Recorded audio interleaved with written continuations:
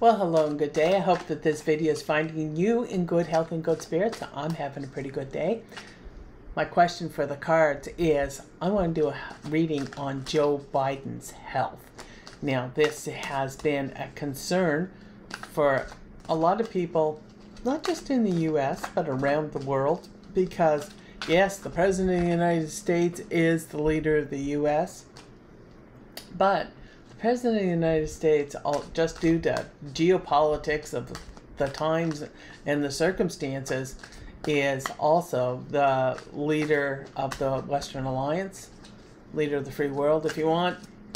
So, yeah, we all kind of have a concern on it. And here's the issue. We have two elderly men that are running for one of the most stressful jobs on the entire planet. And I guess everybody's kind of curious. Now, I've already taken a look at Donald Trump's health, and I will hook it up in a tag, one of those places. It's also in the show notes if you're interested in that particular reading. So, we're using the Sea Witch Tarot by Michelle Tamapovich of Pentagram Publishing. I just love the colors in it. It is so bright. It's funny because when my shipment come in from Pentagram, there's a couple of other decks in it. And I didn't get around to this one for quite a while. And oh my goodness, I just love it. It's so beautiful. And I can tell a lot of you like it as well because you've mentioned it in the comment section. And I love to hear from you. So feel free to drop comments whenever you want on this channel because they are always welcome. Doing a standard Celtic cross like we normally do. And the first card, the signifier card that we have up is the Chariot. Now, the Chariot's a card about success and about self-discipline. It's about, willpower and putting things into action, making things happen. And it's very much a card about movement forward. And, it's the vroom vroom card for a reason. It usually means things are going to take off and take off fast at a steady clip and steady pace. This is crossed by the Fool. Now, the Fool is a card that is about, it's about the willingness to learn, really. It's like that beginner's mind, new beginnings. It's about having potential and freedom and being optimistic about the future that you are going to step into. And it's willingness to take risks of new adventures. So this is certainly, auspicious kind of opening for an elderly gentleman. In the past, we have the Knight of Cups, and it's in a reverse position. And this is a card that's about unpredictability, it's about heartbreak, it's about deception. The Knight of Cups, when he's reversed, that's what he brings with him, is all of this kind of sorrow and heartbreak. And certainly Joe Biden has experienced a lot of heartbreak in his past. He was a very young senator when his wife and I believe a child were killed in a motor vehicle accident.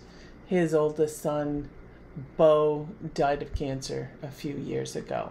His younger son, Hunter, has, kind of notoriously been convicted on he was convicted on gun charges because he had lied about his addiction status, and he had a long-standing addiction that caused him all kinds of problems, and he's been roiled in controversy.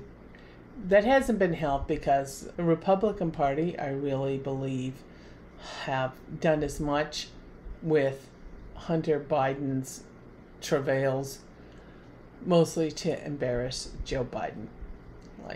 I'm sorry.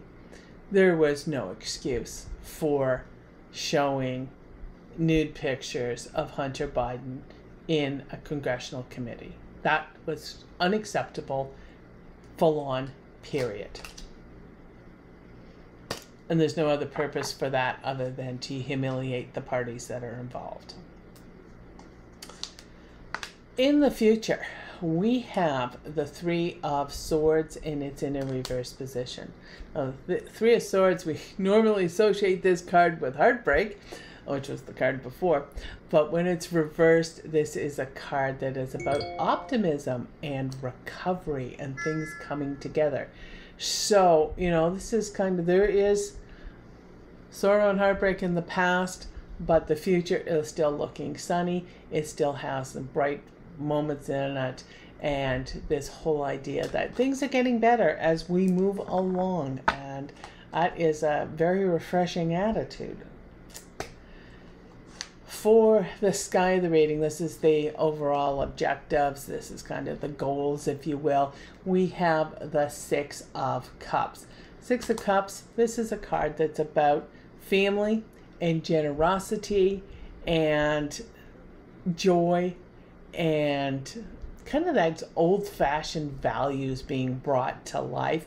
It really is fond remembrances of childhood being brought into the future, and this idea of leading with a sense of service, really. That's how I kind of see it in this. When you think of an old school leader, right, where they think of those that they lead ahead of their own, you know, that goes with me. And can you tell I was military raised, right? That you feed the men and the horses first. And that's the job of any officer. So it's just kind of that ethos is what it reminds me of. That kind of a more innocent time. In the foundation of the reading, we have the Four of Swords, and it is in a reverse position.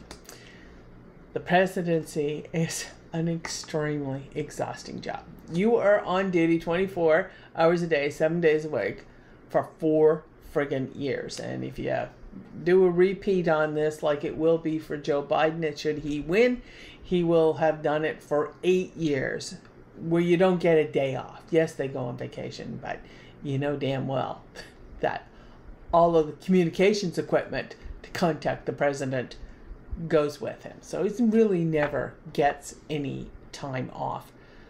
It's an exhausting job, and it causes a lot of restlessness because you're privy to some of the scariest secrets that humans have. So yes, the foundation of this is it's an extremely anxiety-inducing, very stressful job.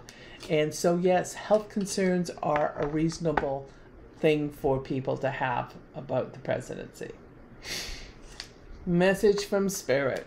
We have the Knight of Pentacles. Knight of Pentacles, of course, is the most dependable of the knights, right? He comes in and he's hardworking, and he's very methodical, he's very productive, he's very dependable, very grounded, right? He's not thrown off by events when he gets information, and this is part of his age, right? It's the experience. The man's been involved in Washington for 50 years. You're gonna have a hard time freaking him out about anything, right? Been there, done that, got the t-shirt. Environment. We have the Two of Pentacles, and it's in a reverse position.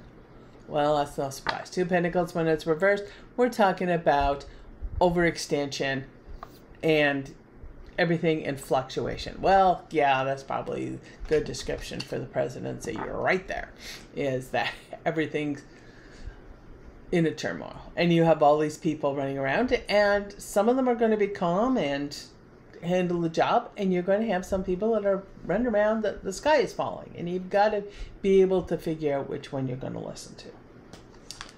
In the hopes and fears, we have the Page of Pentacles. Page of Pentacles is kind of an interesting card for it, but really it's a card that's about ambition. Well, you know, the point is nobody runs for president without being ambitious, right? It's also about willingness to manifest your ideas, to take what you have, your ideas for American society, and to turn it into reality. And all pages are messengers. We'll run this page's message at the end of the reading, but where the page is in an upright position is more likely to be good news than otherwise. And final outcome, 8 of Pentacles. Now this is a card that's about, practice. Well, he's been in Washington in a legislative capacity for 50 years, right? It's about having the skill and the discipline that comes with that, and craftsmanship and mastery. The man knows how to legislate. He knows how to govern. And this is something that is so lacking in Washington. You can just look at the House of Representatives. I mean, they couldn't govern a drunken evening in a brewery, although that's not quite the terminology that we'd use in these parts, but I'm trying to keep it PG-13, folks, okay? Just do it. So, we had a page in this reading. It was Page of Pentacles in that Hopes and Fears. And we have 8 of Cups in a reverse position. 8 of Cups can talk about walking away from things, but when it's a reverse, it's coming home to where you belong. It can also be a card that has an element of fear of stagnation and a fear of change. And I think this is one of the motivating factors for Joe Biden to be running at his age, right? Is that he really believes that he is the individual who is most likely to be able to stop Donald Trump, which for him and for men of his generation is an existential issue when it comes to not only America, to the world. And he really believes that. And the shadow card, it's perfect.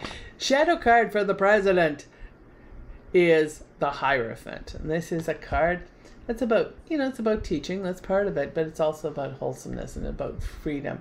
And it is really respecting your institutions, respecting the traditions, respecting law, respecting the things that kind of the structure of society, instead of trying to wiggle it in and find the loopholes and make it all work.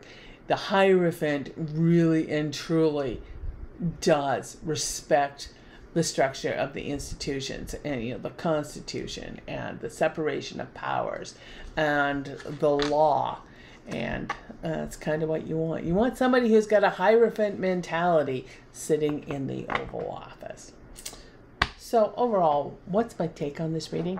I don't see anything in here that would make me at all concerned about Joe Biden's health. He's an old man, period, full on. He talks like an old man. He stops and pauses when he is doing something. He has, and it's well known that he had a stutter as a boy, and of course, people that have dealt with that, it takes a lot of physical training and therapy and that sort of stuff to overcome that kind of a speech impediment. And yes, when people are tired or under stress or it's just been a friggin' long day, yeah, stutters will come back, right? But he doesn't have the same indications of cognitive decline that we see in his opponent, right? We don't have the word salad.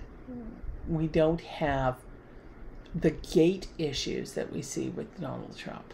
We don't have, the kind of fading off and the loss of words and just the garbled nonsense that sometimes comes out of Donald Trump.